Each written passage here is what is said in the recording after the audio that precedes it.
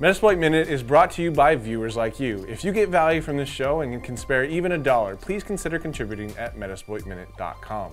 Welcome to Metasploit Minute, the breakdown on breaking in. I'm your host, Rob Fuller, but you can call me Mubix. Today on Metasploit Minute, we're actually be going over Windows persistence, or actually persistence in general. And this is a question that was first suggested. This is an episode first suggested by Crestify. On the YouTube comments. On YouTube comments, yeah. Yes, we read every single one. Much valued, and it's a really good question. It is. So we've talked about persistence in the past a little bit. We have. And the one thing that I was taking away from that, I would say, is that I know that, like many things, 1 is none, similar to backups, and 2 is 1. Right. You're going to need multiple Slam that into everyone. of persistence. Yeah, no, yes, because that's going to be a huge bummer when you spend all that work getting into a host, and then you lost your connection, and now you've got to do it all over again. Right. Yeah. Can you give me an example of, like, you know, I don't know, maybe you do a phishing campaign. Mm-hmm. You got somebody in the organization to click the link and run the thing, and now you're in. Oh no! Quick, before they reboot or suspend their laptop or whatever have you. Right. So persistence comes in a lot of different ways, right? So and it really depends on what you want to happen. So persistence could be as easy as adding a new user. Oh. That could be your persistence, right?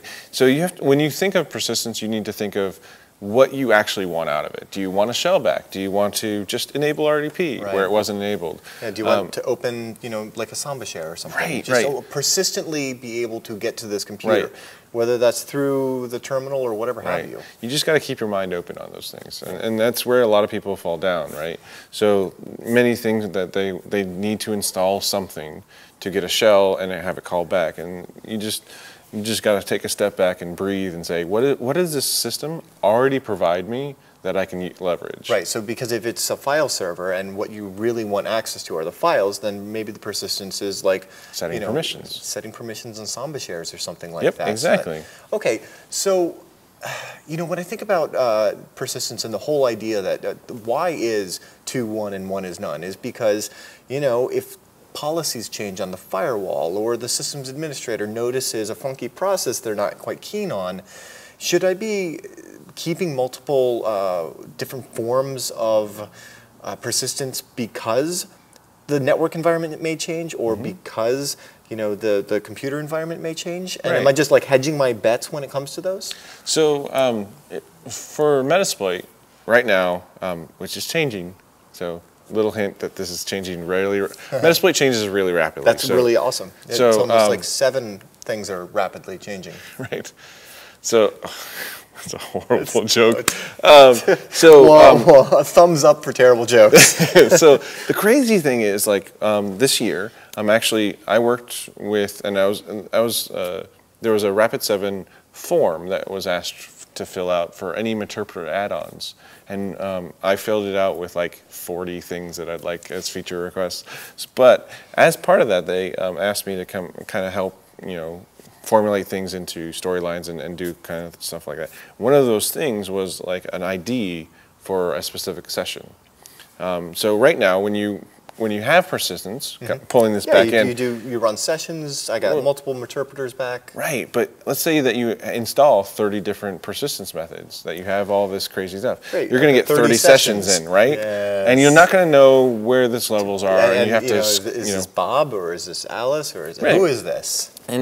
And that actually creates a good point, right? So when you do persistence, it is based on different user levels too. So if you install a persistence method that will start up when Explorer starts up, but you're a system level process, when you get that persistence to call back, it's actually going to be as that normal user. So you're losing those privileges. So that's a really good point, because I mean, if you're spending the time to do, say, a successful phishing campaign where you now get a user permission, well, great. Make sure you get persistence back from that point. It's kind of like bookmarking in a way, right? So the same thing with your privilege escalation. Hooray, you're system now. 2 is 1, 1 is none. Make sure you still have a way to get back into Yep. system without having to perform the same escalation, because it may or may not work the second time. Exactly. And there's actually, just going over here, there's actually some post modules that do persistence. So S4U persistence, and I'll talk about that in a second, VSS persistence, and there's actually another persistence one, and it's just called persistence. Okay. So let's just go from top bottom. Persistence itself is, it installs an executable onto the system. It's a service executable, and it runs as a service. So that will be system level process. So one thing to keep in mind, though, is system level processes don't have proxy settings. So if you're within an organization that has a proxy, yeah. your persistence is just not going to work. So you're installing this thinking that you're going to get a system shell back. And it's not like gonna work. migrate over to iExplore so it uses its proxy settings?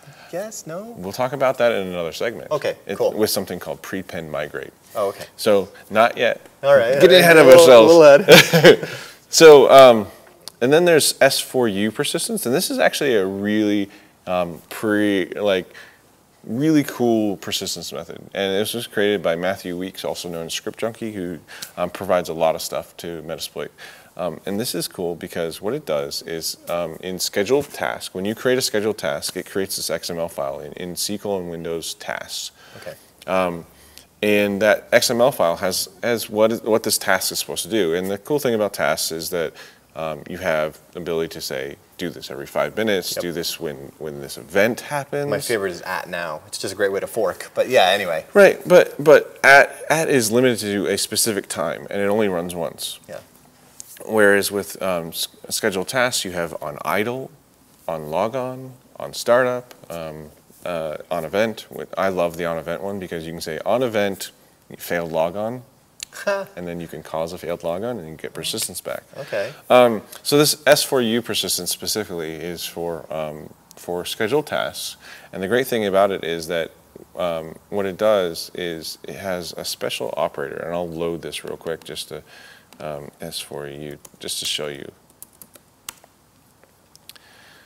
So you have to have logon as batch job as your permission, one of your permissions for whatever you run this as. So definitely look into the information for any persistence module you're about to run.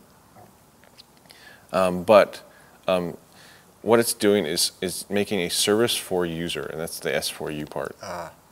So that service for user, so let's say that you're logged in, you're not system, you're not elevated, but you have the privilege to run as the user.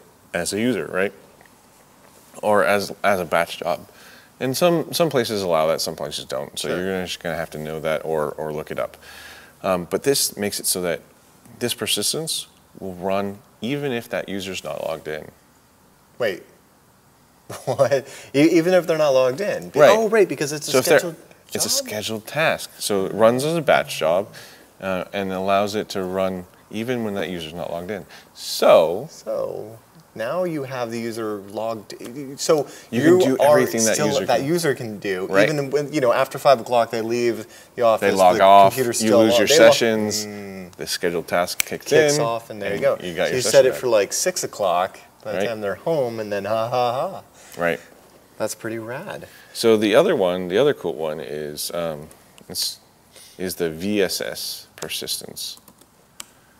So this one actually allows you to inject into a volume shadow copy.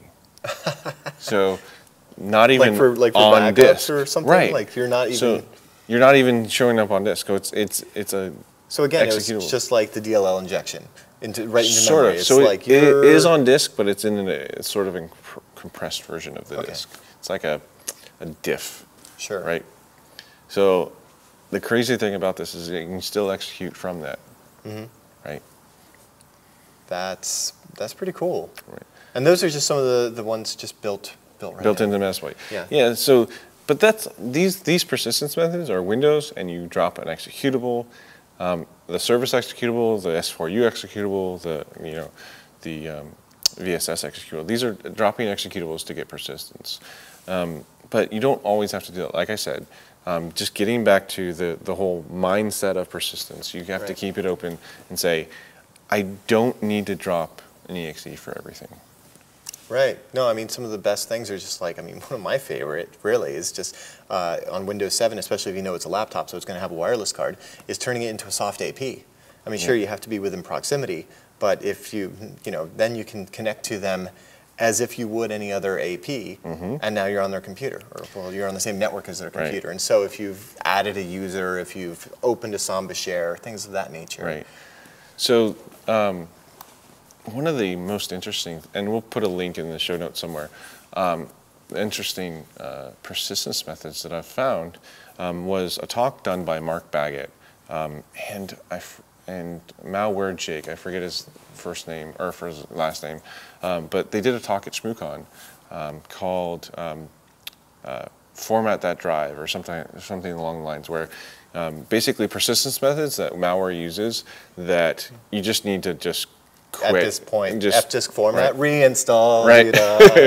So the cool thing about one of the ones that really kicked in for me was a persistence method that you used sorry, gonna have to break on this. The persistence method that what it did was installed a SDB or SBD, which is basically a compatibility plugin. So you know when you're trying to run an old game on Windows 7 and you run in XP compatibility mode? Yeah. What this SBD does is it actually has a bunch of different options allowing you to do things on certain events and stuff like that. And I could be messing this up, this could be a different one, but I'm pretty sure that it's the SDB stuff. That what it does is it listens for a wireless access point, and when that wireless access point happens, it gives you a shell. I have seen this, and it actually, not just this, but anyway, I just love the idea of wireless APs as like CE2. You know? No, so this isn't C2. Right, but I've seen this as well. So you couple that with that, and then boom, you know? Or So you just roll up to the warehouse, or you roll up to wherever you've done it, and you spin up an AP, and you get a shell. You're right. Or you just know that, hey, you know, when they take their laptop to this coffee house or whatever. Yeah, there's exactly. Yes. Or home or whatever. Yep. Because, in fact, actually, that's kind of brilliant for the whole home thing, because you're like, well, I really don't want to be punching through the firewall at the office, but I do know that their home access point is named Linksys or whatever. Because you dumped from back a couple episodes back. Right, the WLAN profiles. Right, so now you've profiled your victim, and you know when they go home, they connect to this access point, and they're obviously not on the corporate firewall when they're at home, so you use that to get yourself your shell. And it only executes when those protections are not in place. Sorry, corporate security. Oh man, this is a good one. You know, we could just talk and talk about persistence because it's so much fun. We will persistently continue to retouch on this topic if you do so ask in the comments below, or if you email msf@hack5.org, and that's where you can also let us know what you'd like to see on future episodes, because this one is brought to you by you guys.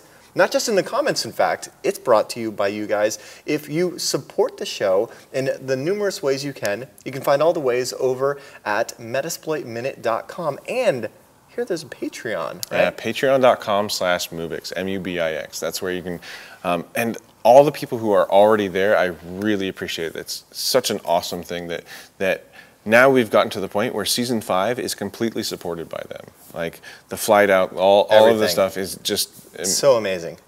Yeah, it's just heartwarming to see like that this can happen. And I don't know, I'm still, you know, buzzing on the whole idea of like the democratization of media. It's, you know, yes, we've been doing Hack 5 for 10 years, but this is something really truly amazing, and it's also been, you know, a pleasure to, you know, grow up with you, Mubix. Yeah. Hey, you know how long it's been?